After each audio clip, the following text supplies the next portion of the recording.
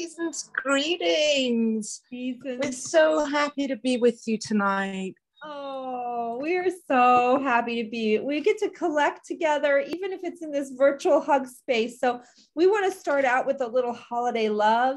And so take your right hand and fold it over your left shoulder, and take your left hand and fold it over your right shoulder, and give yourself the love that we would love to squeeze you with. But best love is love of yourself. So have a little hug for all the things you've gone through and been through.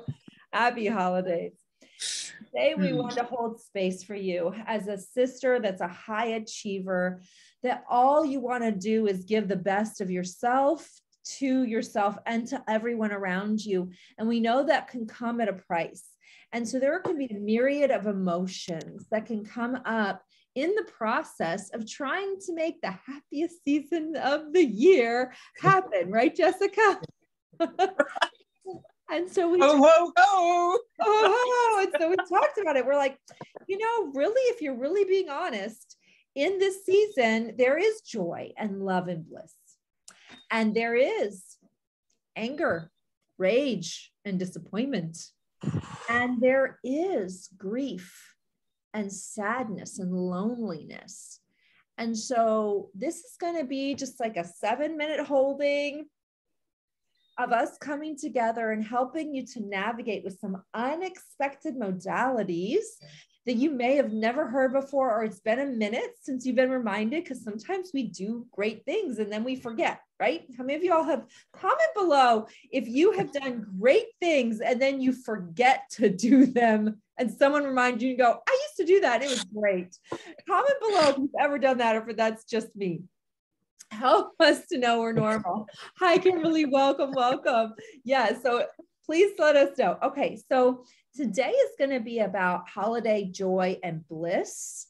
Today, we're going to focus on all things love. And so we'd love to hear from you about any holiday joy. What is something that brings you joy in the holiday season? And I don't know what you're celebrating, but your holiday season might be right now. Your holiday season may be in the future. What do you love in your holiday season? Please comment that so we can enjoy that as well. So Jessica, when we were talking, you were saying that there were many modalities, and we're going to focus on one in particular today. So how many are there, and what are we focusing on today as we talk about joy? So look, let's just macro up, hover up, and just look at this from the sky, and let's just look consciously at the full range of emotions that we carry as human beings. And society-wise, we've tended to minimize certain types of emotions or put more importance on certain emotions, calling some bad and some good. And so the first part of the awareness, or this little holiday tip, is what if we were just to remove any good or bad reference point and simply just an acknowledgement, this is an emotion. Right? Wow. So in that same frame, imagine if every emotion is just holds a space on a spectrum of light. So some have more light in them, and others are a little bit denser, a little bit more in the shadow, not good or bad. Wow. Just in that spectrum of light. All needed, all necessary, all valid, right? All deserve attention. Is this a new idea for you guys? Is this a new idea? We'd love to hear if this is a new idea. Yeah. Yeah. Where are you going with that? And so now, how do we start if we have that new, let's call it a reframe, if we choose to go into the holiday season with this new reframe? How can we become a little bit more present and conscious and aware that what emotion is coming up for us, and how can we stay present with it? And so the fastest way to make friends with that emotion in a non-judgmental way. Make friends, I love that, okay. Is to look at it from one of 5 spaces. So you can just go, okay, joy, back to what Roya, what you were saying, what triggers joy for you in the holidays? And when you close your eyes, you think of joy or love or bliss. Just close your eyes, feel that word descend around you, and start to just imagine. And if you don't have an imagination in this space, just guess and play with us, right? No good or bad, no right or wrong. And just start to feel, where does that emotion land in my body? Where does joy come from? Is it in my hips? Is it in your belly with laughter?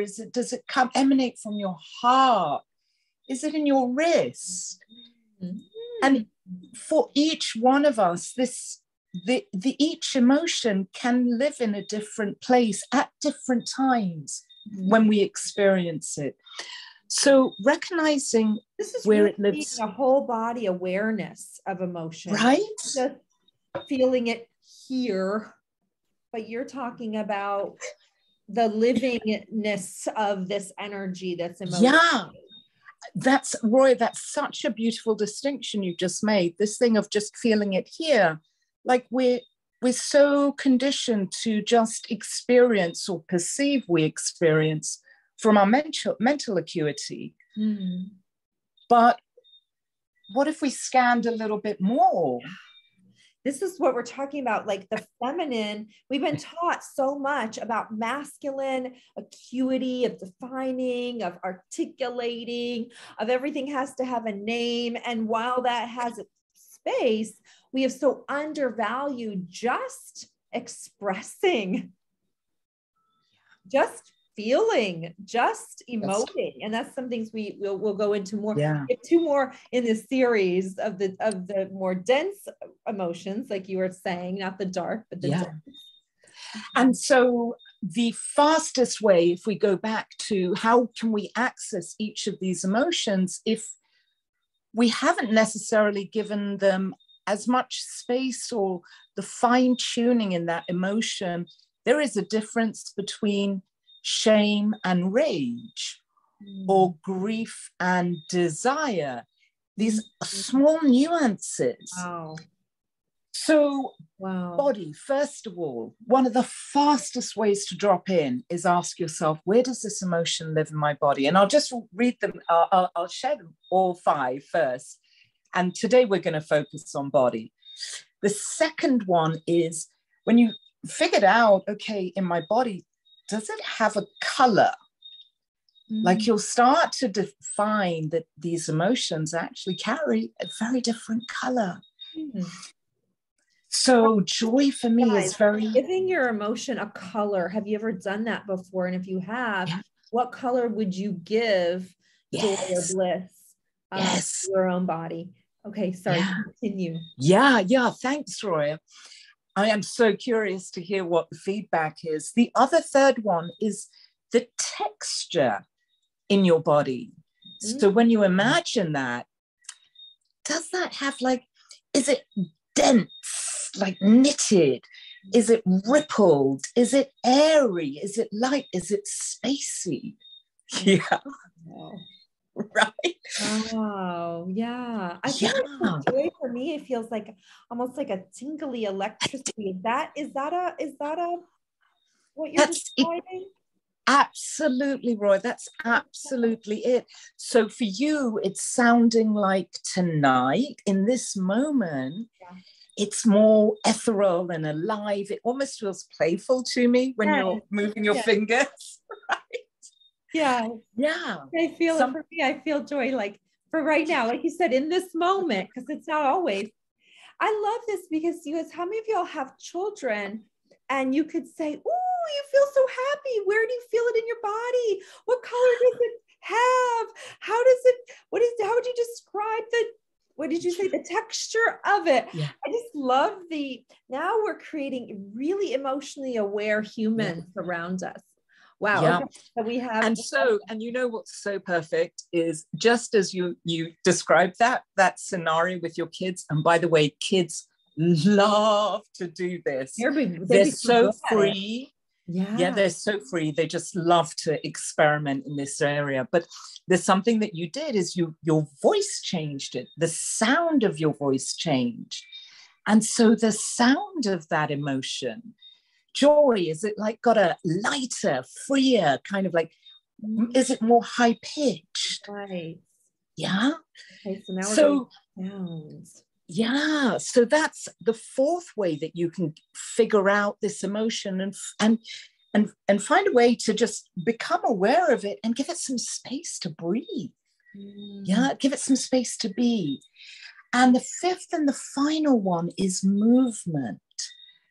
So again, with this in the feminine, we've been kind of like, I don't know, conditioned by society to be very in our masculine, very in our head, very action orientated. The feminine is all about the curves, the intuitive mind, the lunar cycles, the tides.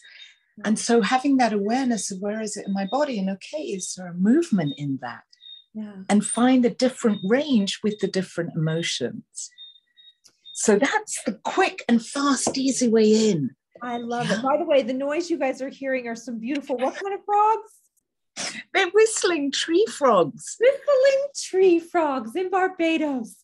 I mean, let's give a little round of applause for whistling tree frogs. I want whistling tree frogs. I was like, what is that? Oh, wow. Well, now you tell me it's whistling tree frogs. Doesn't that change the acceptance and the love of that sound? Like before, it was like, so what is the that? meaning, it just taught me so much about the meaning, Jessica, in that moment. It went from agitation to adoration. Right. By the meaning alone. Okay, now I can go, oh, I really like it now, because before it was like, shut up, noise. Now it's like, ooh, romantic. The meaning is everything. Okay, so in conclusion for this section for today, when we're talking about doing these different modality, awarenesses for our emotion, today we're talking about a light one. We're talking about the love and the joy of the holiday season. How is this, when we were going to focus in on the body today, right? Yes. How is this going to help us in joy and in those blissful feelings in this season in the body part? How is that going to add to our experience? Yeah, so everything's awareness, isn't it? And it's a celebration of our capacity and our emotional range, our emotional capacity as human beings. And if the simplest thing, from getting in your car and hearing a song that you love from I don't know, the 90s, the 80s, the 70s, and it's just like it brings, so just becoming aware, where does that live in your body? Don't complicate it. Nothing's right, nothing's wrong. It's just simply, it's like, okay, where is this today? That's it. And does it allow you then, when you play with it in your body, do you find that it allows you to expand that joyful moment even more, or to be able to call it back when you're not feeling so joyful? Absolutely, absolutely. Because you start to recognize that our bodies carry patterns, or, generally joy will live 70% of the time in one place in our bodies. Rage will live 70% in one area of our bodies. So it's almost like dialing up, tuning in our frequency with ourselves. Yeah. Okay. So I've been learning recently, like joy for me lives a lot in my heart. Yeah. So if I want to call that feeling of peace, of patience, of love, of joy, I intentionally will do a physical thing and breathe love into my heart and go to memory of love, go to, like, for me, it's like insta love is, I think of my children and these beautiful moments I've had, the births and so forth. And so that just expands. And then once that expands, then you can play in that arena a little bit more. I just love this so much. We are getting together. You and I are partnering, right? Yeah. And we decided, like, this is some things you just can't do through a screen. Some things you just have to collect. You have to intertwine. You have to feel the heartbeat. Do you guys know that women, different than men, biologically, hormonally, physically, pattern their heartbeats with each other when they're in the same room, unless they're a wounded feminine, that the feminine literally will get in that much sync, not just their period, but their heartbeat.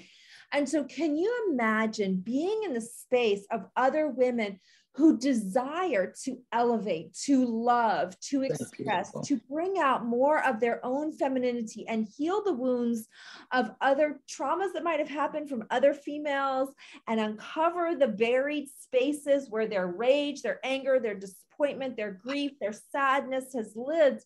And we're going to do these modalities that are so uncommon and right, Jessica, so flipping effective that we're just gonna, we're gonna create a COVID conscious boutique size, which means 30 to 50 women maxed out in Atlanta. I gotta show you guys what we did. We decided, this is our first event coming together, she and I, but we did not want to slight it. We're just like, no, we've got to give these women a full expression of an experience. And so for that reason, we went all out. We took a risk on knowing that we all need this in our hearts. And we're going to be at the Grand Whitley Hotel in the Buckhead area of Atlanta. It's a very prestigious, gorgeous property. This property has been newly renovated, so you can take it from a moment of personal growth to also knowing that you're telling your body in 2022, my body is free, my body is feminine, my body is masculine, my body is luxurious. I live in abundance and opulence and love and freedom and expression and connection. And so that's what we decided to do, is bring you guys a space that would physically remind you about where it is and what you want to do. So we'll share more with you all, but you can go to SHE-ness.com, and there is a section called Uncaged Live, January 2022. We invite you to check out the flyer. Honestly, both Jessica and I don't feel like the flyer expresses our event. That's why we also wanted to come to you, because it's so hard to take a masculine modality called paper and show a feminine freedom of aliveness. And so we've got some descriptors, but we also have a place that you go, you know what, I'm not sure. Here's frequently asked questions, hold my place. So there's a hold my place so I can figure out. And there's also book a free 30-minute discovery call. And Jessica and I are very much into making sure people don't waste their time, their money, and that we freaking deliver. Both of us are deliverers, right, Jessica? Like we both believe in making a deep difference. And we do this as like the second part of our lives, because it's been a calling for us. So we're going to be really honest with you. And if we need to point you in a different direction, we will. And if we feel like this is an alignment for you, we will share that with you, and you make your own educated decision. So we will see you tomorrow. Same space, different time. Look at the flyer in the post in this community. We're just looking forward to now taking you through the denser emotions that are going to come. Tomorrow's going to be a really, really important emotion that is really, for women especially, denied. And for myself, it was something that I tried to hide my entire life. I was terrified of it. And it's only when I started finding expression through my body, through sound and movement with this emotion, that it's almost like my feminine started to rise. So tomorrow evening, same time. No, different time. Tomorrow. Different time. You're right, Roya. Yes, different time. I know, we're in our feminine right now. This chick, you guys, is one of the greatest business beasts on the planet. I met her through Tony Robbins, invest $120,000 in that experience. I sit next to her on a bus, and she's talking in a language that I have to act like I understand everything she's saying, and the work she's doing. I'm like, oh yes, the economy and the blah blah blah. And I'm like, I think I'm gonna have to go over here to Google. Right? Yes. Conversation. Freaking beast. And he's alive. And so, all right, tomorrow we're going to see you guys at 9 a.m. Eastern Yeah, 6 a.m. Pacific. Don't worry, it'll be recorded here, but we love your feedback. Brilliant. Thank you to those of you that commented in the section. If you're watching the feedback, please do so also. It's such a gift to us. We're just here to serve you. God bless. God bless. See you tomorrow. Blessing.